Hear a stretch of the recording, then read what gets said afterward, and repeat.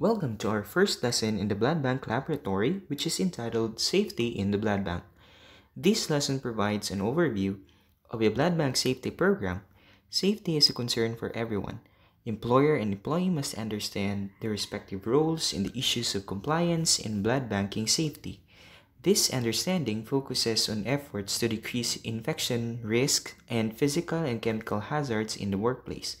The responsibility by law for employee safety ultimately resides with the employer or director of the laboratory. The employer has an obligation to provide a safe work environment by following the imposed standards of care. However, the individual employee must also assume responsibility for his or her health and safety and the safety of coworkers by following laboratory safety policies and procedures. When everyone practices and endorses safety, fewer errors and accidents occur. Thus, the objectives of this lesson is to identify regulating and accrediting agencies for quality and safety, determine safety regulations in current good manufacturing practices, distinguish components of quality control versus quality assurance, establish importance of standard operating procedures, define and apply universal and standard precautions, list safety equipment and protective devices, recognize the need for accident reporting and lab safety program, dispose of laboratory material and blood components properly. Let us start first with our various terminologies. First is the Food and Drug Administration. U.S. agency responsible for the regulation of blood bank industry and other manufacturers of products consumed by humans. So the Food and Drug Administration, or the FDA, classifies blood as a drug. This classification requires all blood banks and transfusion services to follow its legally required standards.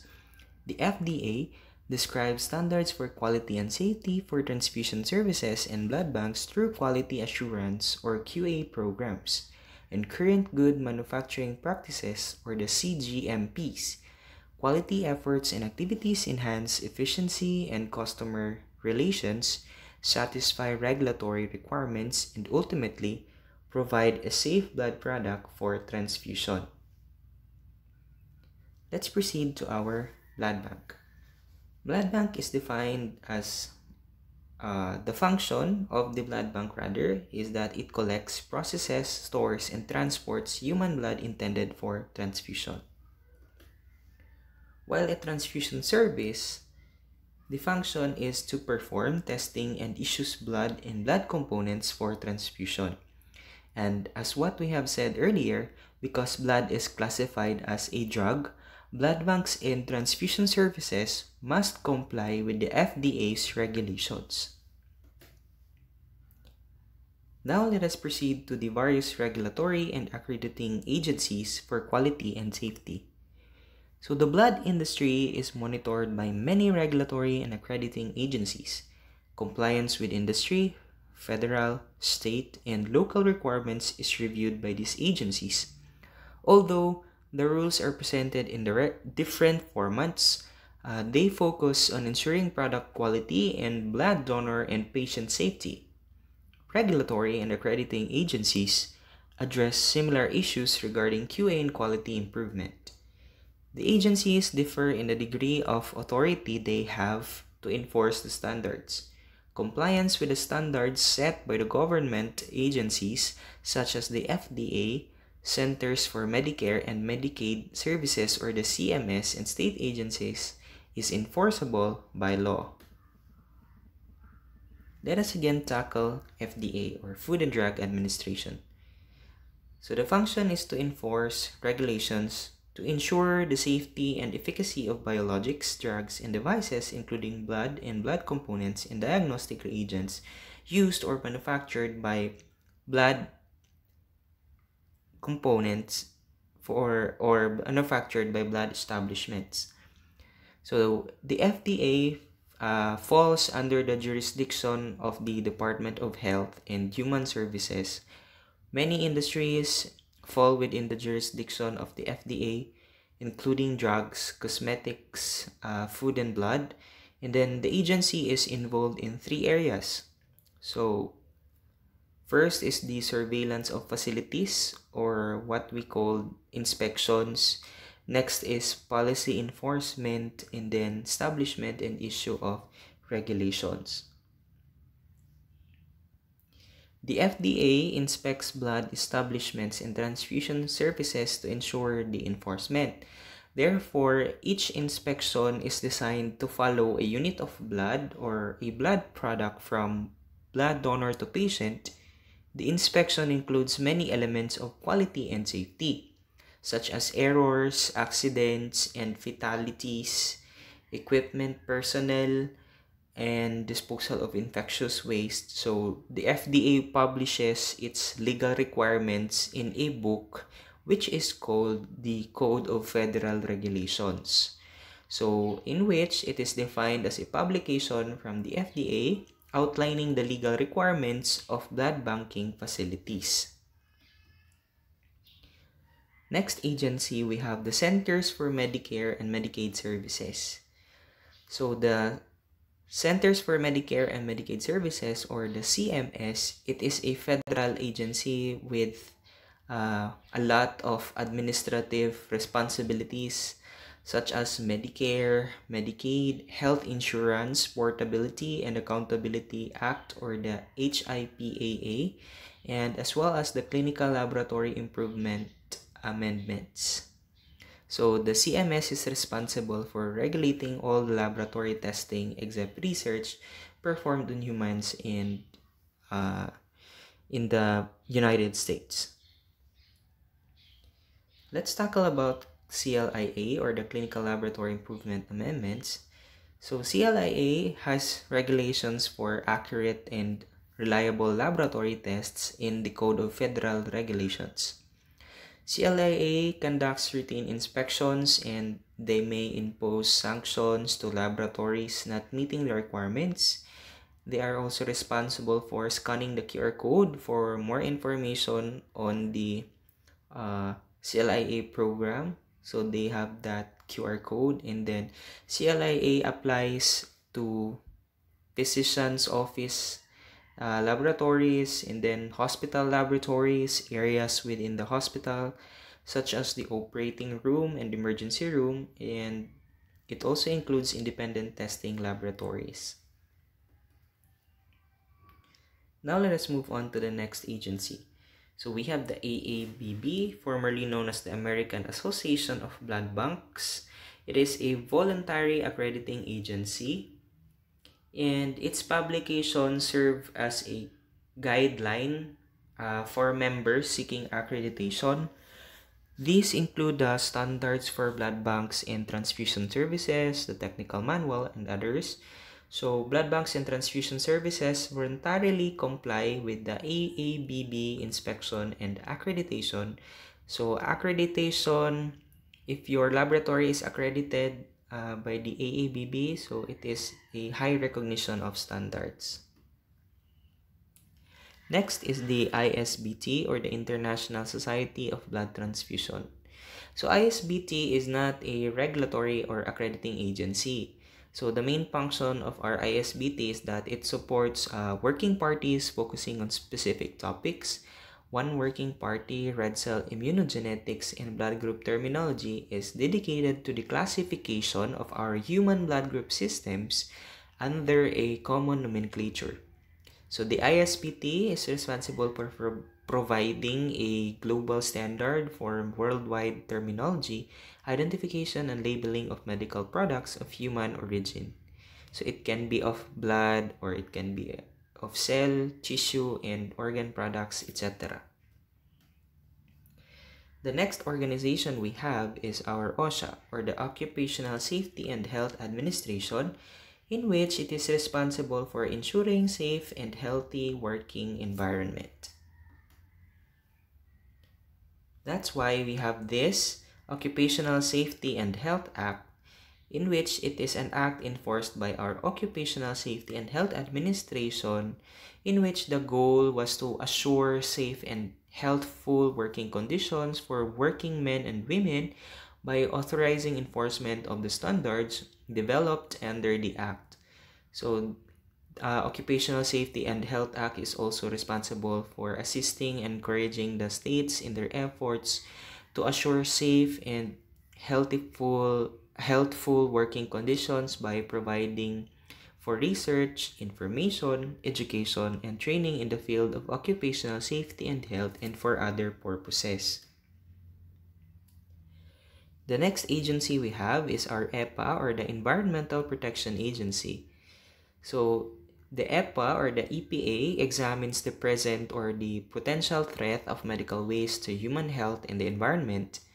So, most medical waste regulations emanate from the individual states or local authorities and are variable because no national policy exists for the handling of medical wastes.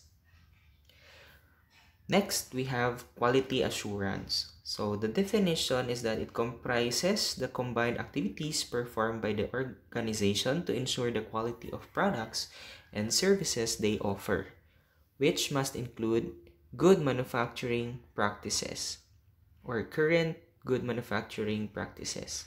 Therefore, CGMPs is under our QA. So, quality assurance is part of the organization's goal in order to maintain an atmosphere of continuous quality improvement. So, quality is the responsibility of everyone in an organization or inside the blood bank laboratory. So, therefore, internal quality audits evaluate the effectiveness of the quality system inside the laboratory or from another organization. So therefore, audits are systematic investigations in order to confirm the level of compliance of an organization with the established standard operating procedures. While good manufacturing practices, on the other hand, is defined or its main function is performed in blood banks and transfusion services as part of the QA and are legal requirements established by the Food and Drug Administration. So these regulations itemize what needs to be done without necessarily specifying how. In other words, each organization must determine the best way to implement all those good manufacturing practices. So, for example, they must have their own standard operating procedures. So, they must follow their SOPs. So, record and document all work performed, qualify personnel by training and education, design and build proper facilities and equipment, clean by following a housekeeping schedule, validate equipment, personnel, and processes, etc. Now we will proceed with the components of equality assurance. So first is the records and document. So according to the AABB standards for blood banks and transfusion services, the facility shall have policies, processes, and procedures to ensure document identification, review, approval, and retention. Records are created and stored in accordance with the record retention policies. Examples of records, which includes manual logs, worksheets, computer printouts, temperature charts, CD-ROMs, DVDs, and photographs. Now let us proceed between the difference of document control and record keeping. So document control should specify and describe acceptable media to be used, types of documents to be kept, and record retention intervals. So there should be alternative methods placed to handle situations when the automated systems become unavailable. So finally, all record systems, including control, handling, and disposal, must be described thoroughly in the facility standard operating procedures. So now let us define standard operating procedures before we'll proceed with record keeping. So SOPs are written procedures to ensure the complete understanding of a process and to achieve consistency in performance from one individual to another. So therefore, every laboratory or every organization should have a standard operating procedure in order for them to be uniformed in everything that they do. Next is record keeping. So good documentation practices, whether manual or computerized, allow tracing of all products collected or transfused by an organization. A thorough record-keeping system recreates every step related to the production and distribution of a unit of blood and all its components. So this concept is known as an audit trail, and it's very important when investigating errors and accidents. So you must always remember that if it was not recorded, it never happened. So the concept seems simple.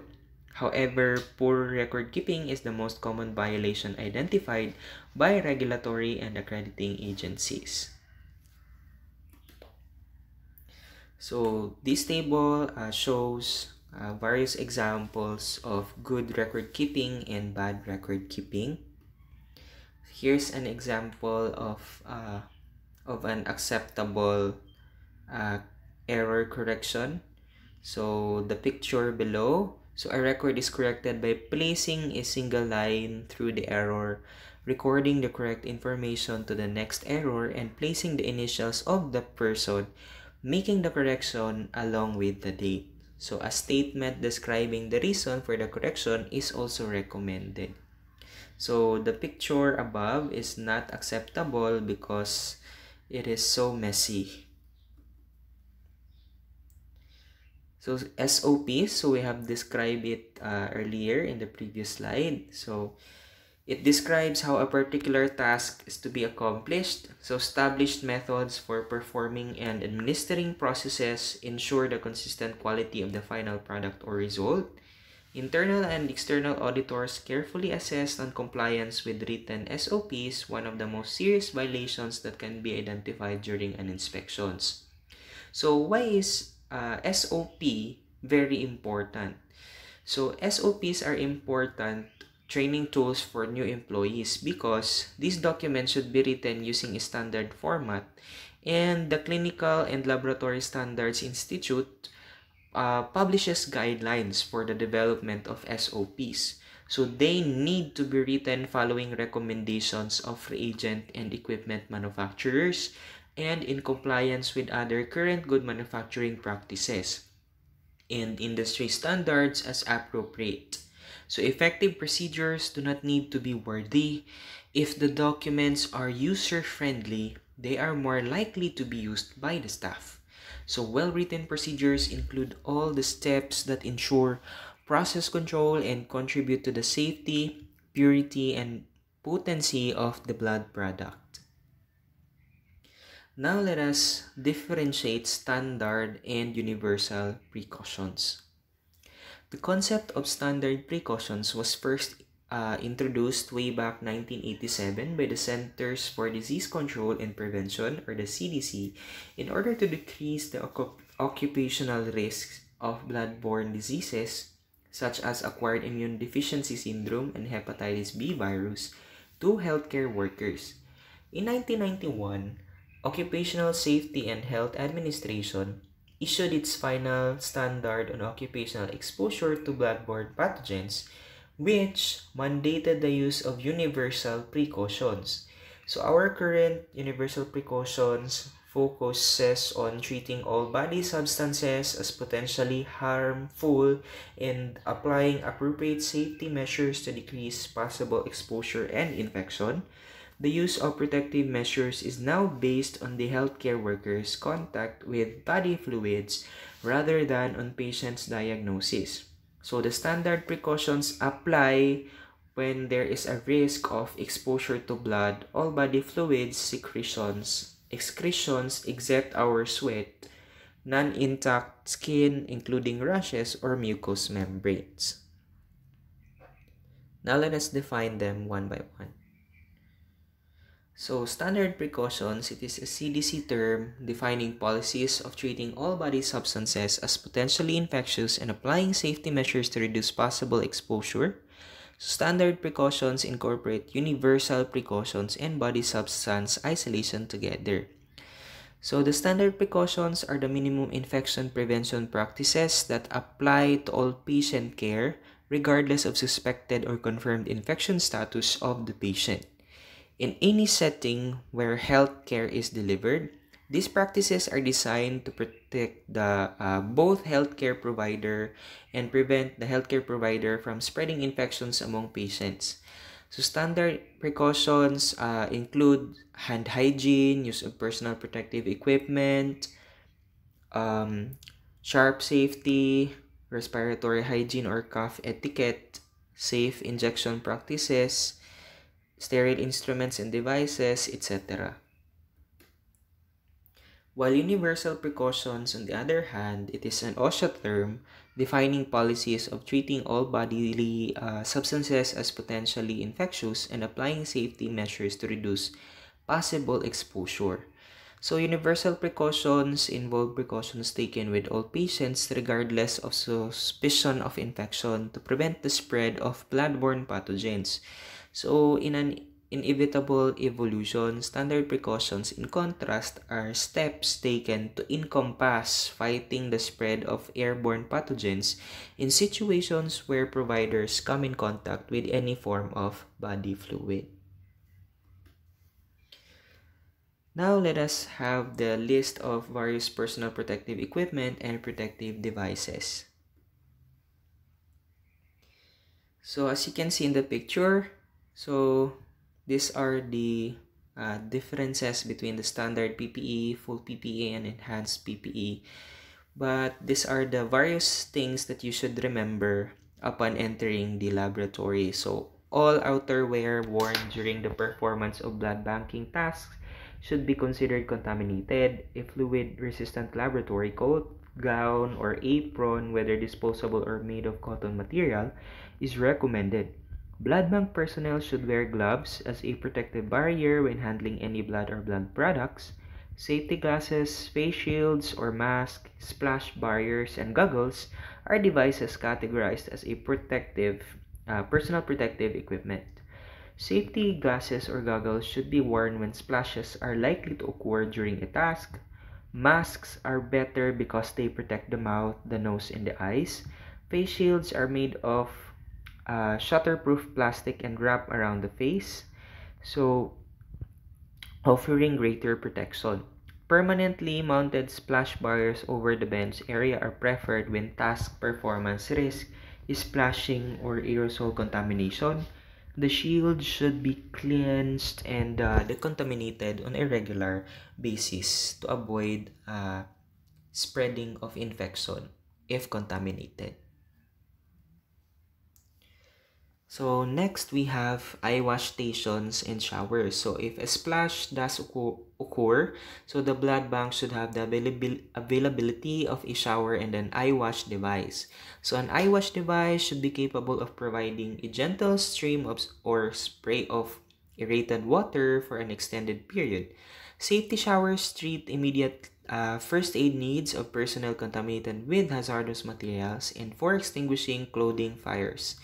Procedures and indications for use must be posted, and routine maintenance checks must be performed.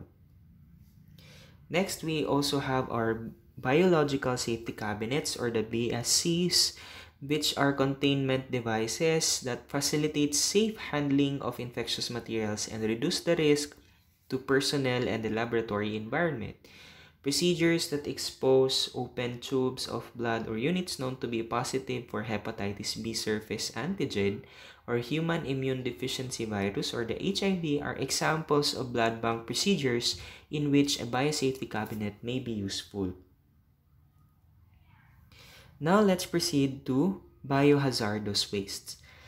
So all laboratory personnel should be trained in a waste management program that protects the staff members and meets federal, state, and local regulatory requirements. So untrained personnel should not come in contact with or be responsible for biohazardous waste materials. Correct identification of material is important to segregate potentially infectious waste from mainstream waste and to control cost, and volume of infectious waste. Proper handling ensures that medical waste marked as biohazardous materials is placed in designated containers. Containers should be leak-proof, and incineration decontamination by autoclaving are currently recommended for the disposal of blood samples and blood products. That's why the process of disposing blood products and other materials or infectious materials is via decontamination. So all laboratory surfaces and reusable equipment should routinely be cleaned and decontaminated daily and as needed while performing tasks and as spills occur. So there are various lists of environmental protective agency approved disinfectant solutions which can be used to help for decontamination, and OSHA also allows the use of EPA-registered disinfectants effective against HIV and hepatitis B virus. So you can use a diluted bleach solution or a combination of disinfectants for decontamination of your working area. So a fresh solution of a 1:10 dilution of sodium hypochlorite or bleach can be used for general disinfection or for spills. Now, let us proceed to personal injury and reporting. So in the event an employee or other person is injured or possible injury or infection exists, an accident report should be initiated. So an accident report should be initiated in all accidents and injuries involving employees or other persons, routine investigation of a minor incident, and follow-up to correct the risk may thwart a major accident later. So personnel should be encouraged to report all incidents no matter how insignificant they may seem, because accident reporting is an essential part of maintaining a safe working environment. Each incident should be treated with a thorough investigation in a non-threatening manner to the employee. And that ends our first lesson for the blood bank laboratory, which is entitled Safety in the Blood Bank. I hope that you have learned something from our first lesson, and see you and God bless everyone.